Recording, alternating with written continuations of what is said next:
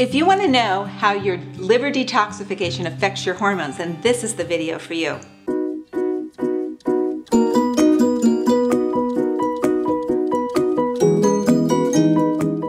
Make sure to subscribe so I can help you get your hormones in harmony and optimize your health. And don't forget to click the bell so that you'll be the first to know when I produce my new videos. Welcome back to the Hormone Healing Show. Today, I'm going to show you how your liver detoxifies your hormones and how that affects your hormonal health. It's super important. So, liver detoxification, we talk about it a lot. We talk about detoxing our bodies, doing cleanses, but what exactly are you doing?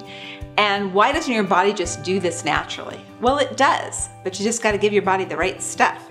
So let's talk about how hormones are metabolized and detoxified so you understand what's happening in your body.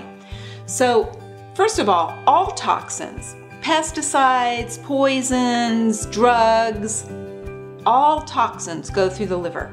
All of them do. But so do your hormones and other biochemistry that you make that's still floating around in the bloodstream that your body doesn't need anymore. So they go into the liver to be detoxified. In other words, to get rid of them. All of these toxins, especially hormones, are fat soluble, meaning that they need to be broken down so that they can be water soluble. Fat soluble toxins and hormones are difficult to get rid of. Water soluble are easier. And so your liver uses enzymes called P450 enzymes that creates these water soluble compounds. So the toxins are water soluble. Unfortunately, water soluble toxins are way more toxic.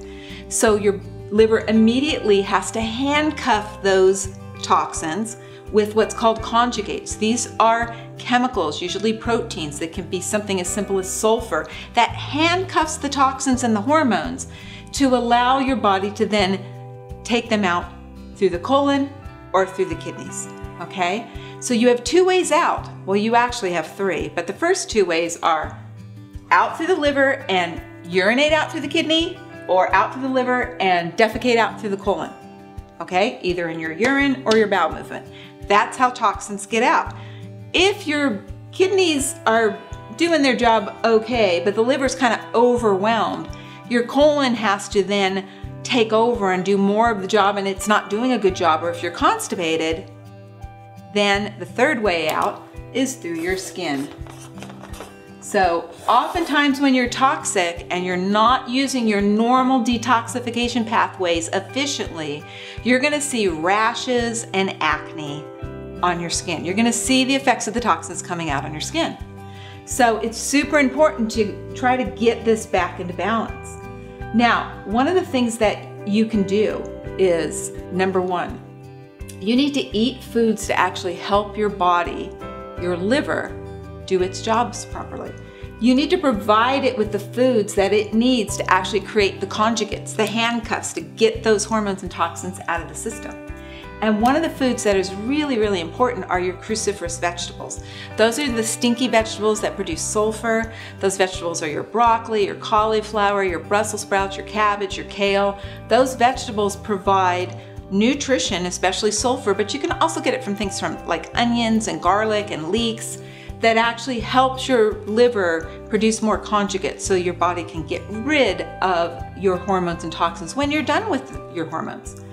Now, one of the things that happens if your colon's out of balance is that the normal conjugation, so this is what conjugation looks like. You have an estrogen molecule per se, but this could be anything. It could be testosterone, it could be DHEA, it could be cortisol, that is bound up to a conjugate, in this case glucuronidase, and that conjugate actually will take that hormone out of the system through the colon and out through a bowel movement, or out back through the liver and out through the kidneys. The conjugate handcuffs it so it's not so toxic anymore. It's no longer water soluble. That is actually really important. But if your gut's out of balance and your friendly bacteria are not sufficient enough and there's any pathogens in there, or there's just not enough friendly bacteria, these bonds get broken by enzymes produced by the imbalanced gut bacteria, and now you're releasing hormones to be recycled back into the bloodstream again, creating a hormonal overload.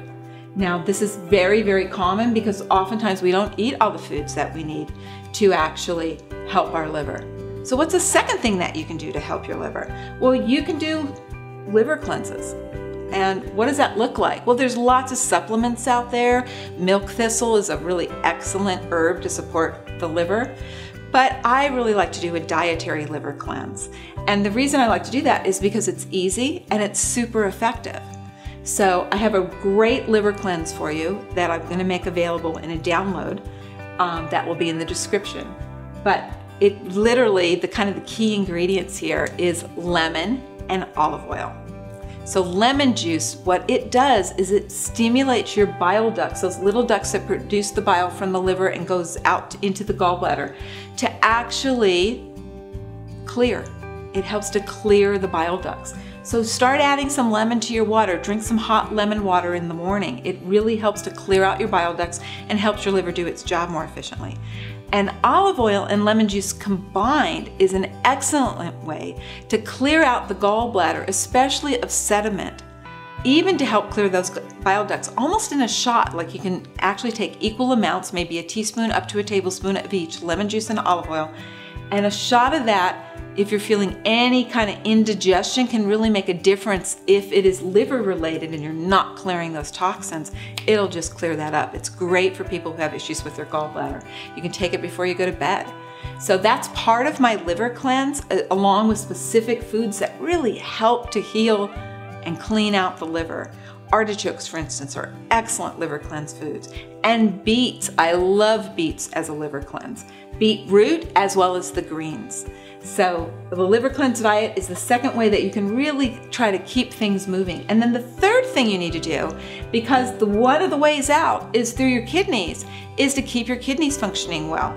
And you want to keep very well hydrated. And one thing to help to flush the kidneys is something pretty simple called marshmallow root tea.